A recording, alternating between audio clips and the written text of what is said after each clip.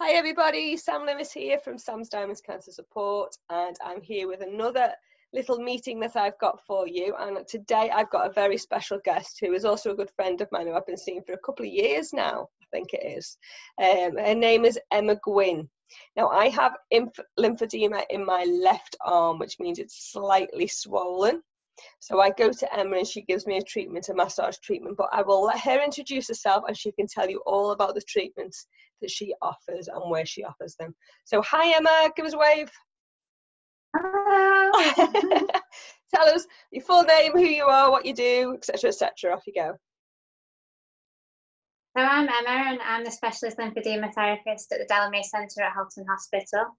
I've got my assistant Josie as well. So our team basically consists of myself, Josie, and Jane Farrell, the specialist lymphedema. Well, she's a specialist metastatic nurse now, but she only does 1 day lymphedema. So obviously, me or Josie aren't available, and she is always there to go to as well. So obviously, what we do at the centre is we help people with their lymphedema. So we measure them up for their compression garments. We show them obviously exercises and things that they can do to help self-manage. We carry out manual lymphatic drainage. That's a form of massage that helps to stimulate the lymphatic system to try and help encourage it to work a bit better. Because obviously when it's damaged through surgery or radiotherapy and chemotherapy, it just needs a bit of encouragement to help move the fluid. Also, we obviously some patients are more chronic and they need to come in for bandaging. So sometimes patients will be on like a 3-week course where they'll come in every day and they'll get bandaged. And just to help manage the lymphedema and get it at a more manageable state for them. So what's the difference? Can you explain the difference between normal massage and lymphatic drainage massage? If I was blind and I couldn't see what you were doing, can you just explain to me what it is and what it feels like, what happens? So obviously the way in which manual lymphatic drainage is carried out, it's a sequence of massage, if you like, that's targeted towards alternative lymph nodes. So when the massage is carried out, it's carried out in a specific way to make sure that you're moving the fluid to an alternative route that it'll be able to obviously be filtered back into your system. Okay, and you wear a glove, don't you? Yes, so we can do manual lymphatic drainage either manually just with our hands, or we can use like equipment as well. So we do have the oscillation machine at the centre. So what that basically does is it attracts and releases the tissues. So it kind of helps to act as like a pumping effect on the lymphatic vessels as well. Obviously there are other things that we can use. So we now have the vacuum therapy machine as well. And that basically lifts up the subcutaneous tissue layers to allow the fluid to flow a bit better.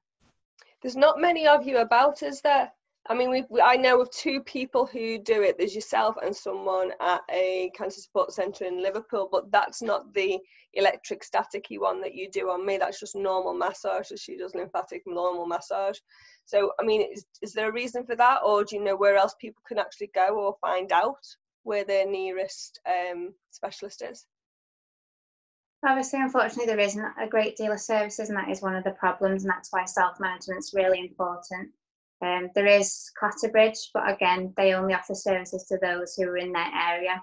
With some services, it is pretty much postcode lottery, unfortunately. And there's also Marie Curie in Walton as well. There did used to be one in Aintree, but unfortunately they've closed now, so they don't carry out any treatments anymore at Woodlands Hospice at Aintree. Is that because of funding, do you think? It's basically because she moved on to a different role and there was only her there. Right. So it's a specialist kind of role. So did you have to do lots of training in order to do this? I mean, what's your background? How did you get into this? So initially, obviously, I did complementary therapies, and from there, I then studied under the University of Chester and did my degree, where I did my manual lymphatic drainage and that. And then I went further and went to the Royal Marsden and did additional training there as well.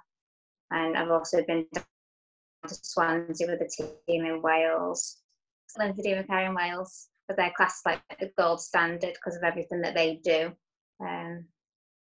Obviously, Wales, they have the lymphovenous anastomosis surgery available as well. What's that? So it's basically where they connect up a small vein to your lymphatic vessel, and they carry out 34 procedures free on the NHS in Wales a year. Whereas if someone wanted to access that here, which I have had one patient that has done that, it's a £14,000 operation. Really? That is crazy. That is crazy. I mean, I know people go down to London and they pay the money to get that done, but is it guaranteed to work? The lady that I do know of that has had it done, unfortunately, the only results that she's received is that her arm doesn't throb anymore. But in terms of her limb volume, it hasn't made a great deal of difference, unfortunately. Oh my goodness. Oh my goodness me. And that was 14 grand. Jeez. To her, it's been worth it because she's got rid of the throbbing, but obviously it's not been the full outcome that she hoped for. What a shame. What a shame. Oh my goodness me. So when you're actually in, if I was to come to you to get a massage, can you explain what it's like in the Delamere Centre and how we go about, what's the procedure, so to speak? Is it daunting? Is it scary? The centre's a lovely, bright place. Obviously, people who've maybe even had their treatment there, it's very welcoming. You know, the therapy room in itself is very relaxing. The ceiling, the way it's built, obviously you're on the bed and you're looking up at the sky, and it's very, very peaceful. Yeah, it's like a pyramid, isn't it? And at the top of the pyramid there's a window out to the sky, so you can just sort of drift off. And I can say as well that when you walk into the room, she's got this beautiful music playing. It smells absolutely stunning and is like so silent. It's like you don't want to leave. You could just stay there all day. But yeah, it is a beautiful place to be. And I think if people can't get to a place like that, would you suggest maybe a normal massage parlour, like a beauty parlour, but suggest to them that they, you know, push the fluid to the opposite side so they can go to lymph nodes that are working? Would that work, or would you suggest just a specialist doing it? Yeah, we have had people in the past say, you know, kind of go to a spa and go, obviously just make sure that they are massaging upwards and across.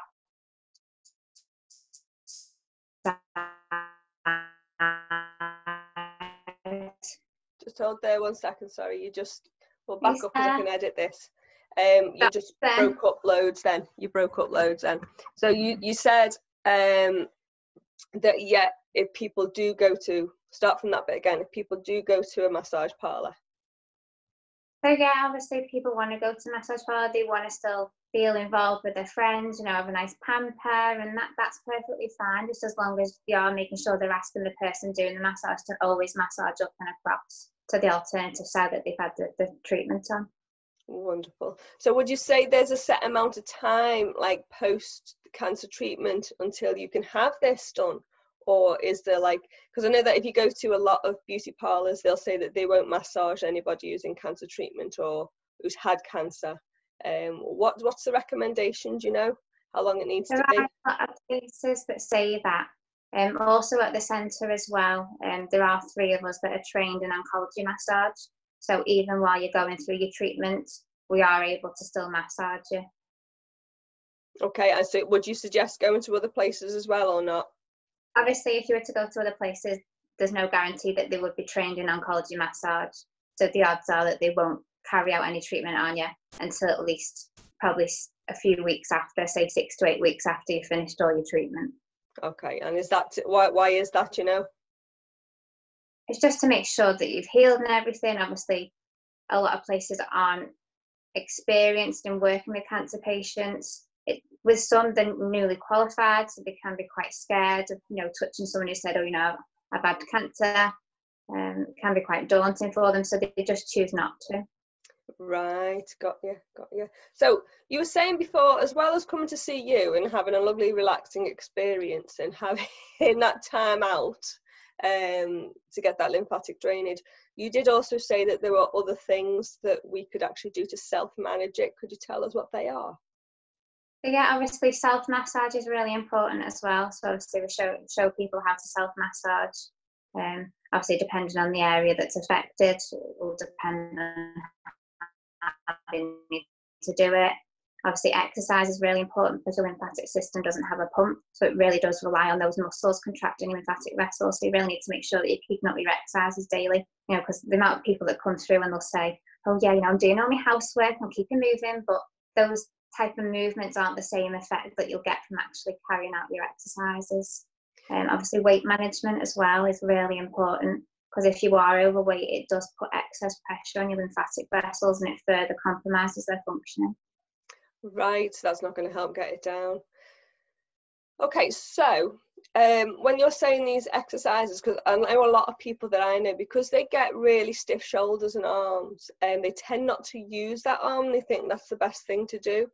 There's something called cording that can develop from that, is that right? Can you tell us a little bit about that? Yes, so obviously if you do get cording, obviously if you notice that your range of movement's restricted, it becomes quite painful. I'd always recommend that you go to your GP or obviously speak to your specialist nurses and that, and get them to either assess or refer you on to a physiotherapist as well. Because as well, if you do have cording, it will increase your risk of developing lymphedema because your range of movement's restricted. So what is cording? Can you explain to us what that is so people can say, yeah, I've got that, or no, I haven't got that? So if you have cording, if you liken it to a guitar strand, that's how it will feel underneath your arm, and you'll be able to physically feel it, and it will twang when you touch it. Oh, that's gross. It's quite gross.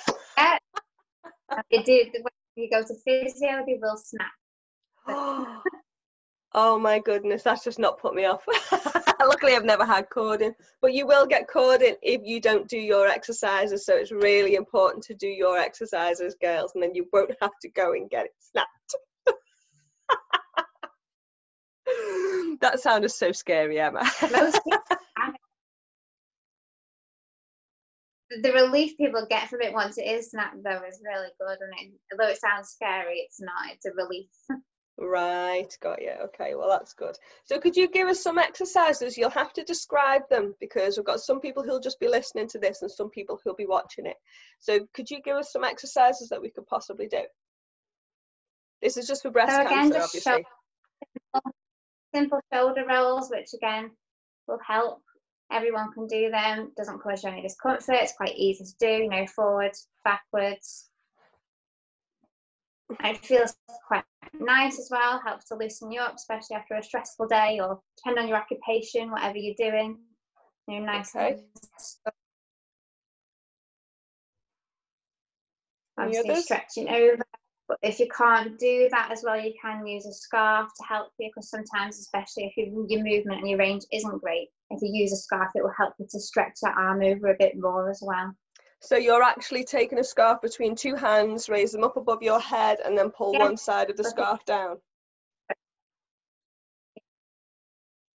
Okay. There's many exercises you can do with scarves. Obviously, you can use them to help push and pull. I recommend everyone use a scarf, but it's nice as well to sometimes having a prop to actually work with, because it makes it feel a bit better and a bit easier for you, especially if you're struggling after your surgery and that, and you're still in that sort of recovery period. What is the time period from, say, you've had surgery to when you should be doing your exercises? So obviously physios come round and leave you your booklets pretty much straight after you've done your surgery, don't they?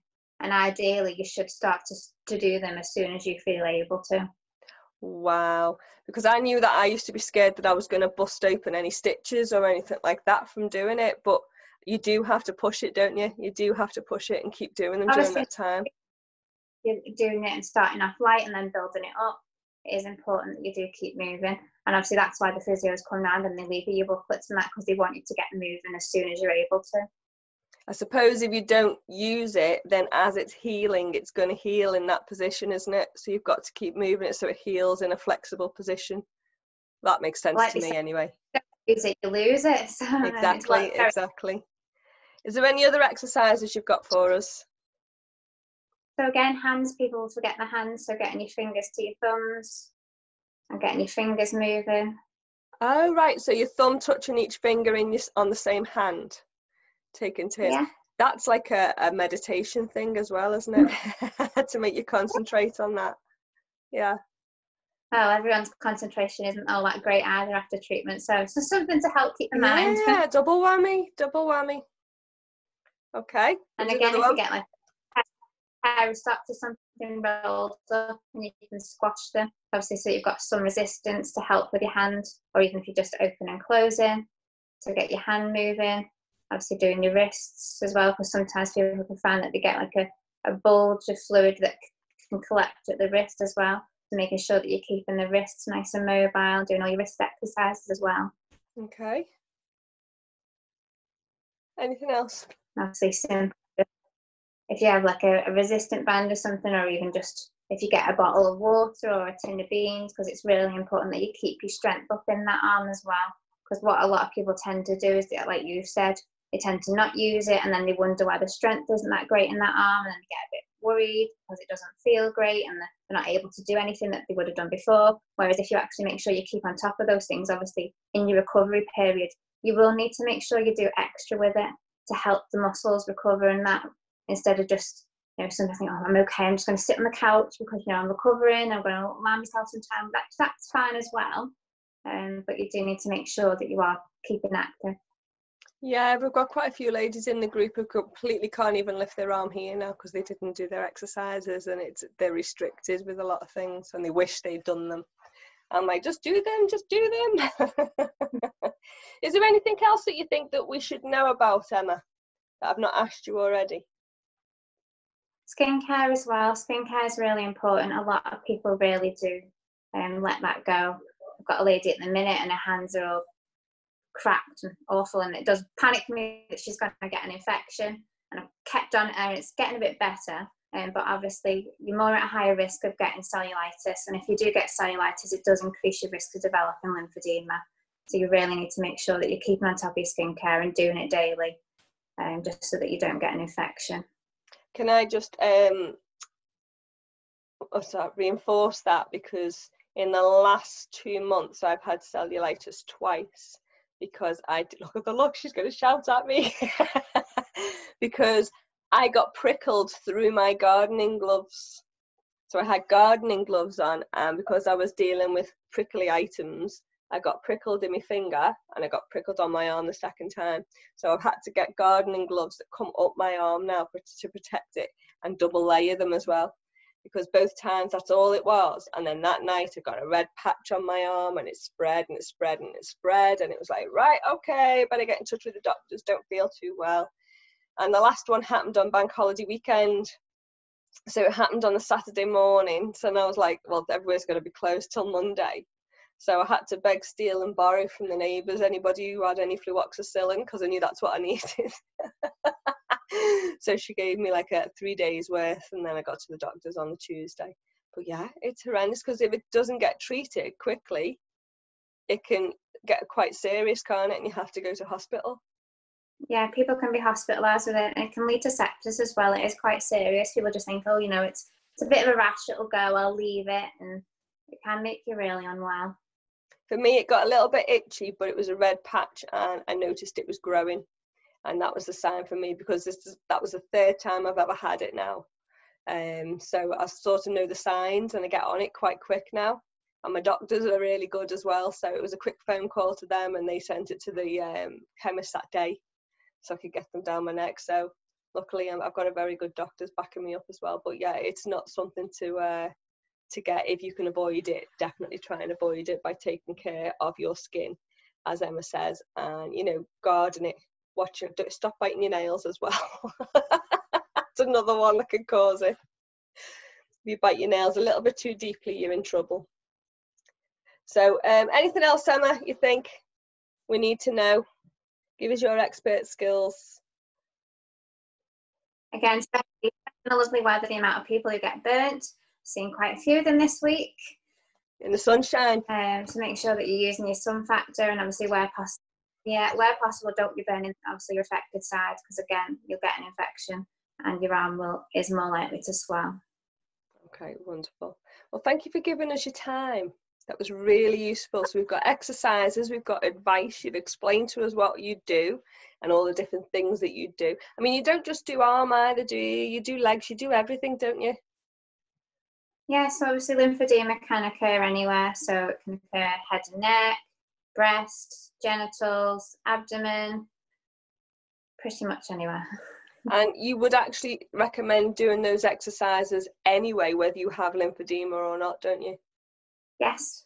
because obviously it further helps to reduce your risk. Obviously the main thing is reducing your risk of developing it in the first place.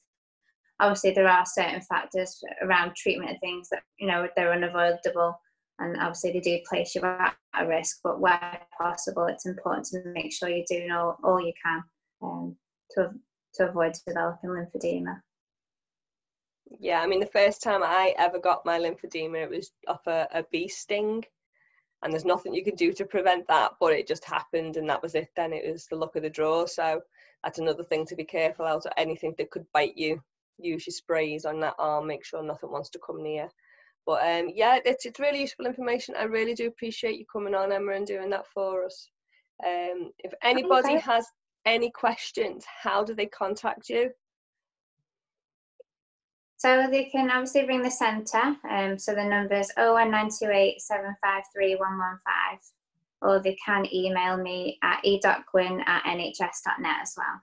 Wonderful. Thank you so much for your time. Really appreciate it. You're doing an amazing job. You're keeping us all small. You're stopping us getting bigger and growing. All right. Thanks, Emma.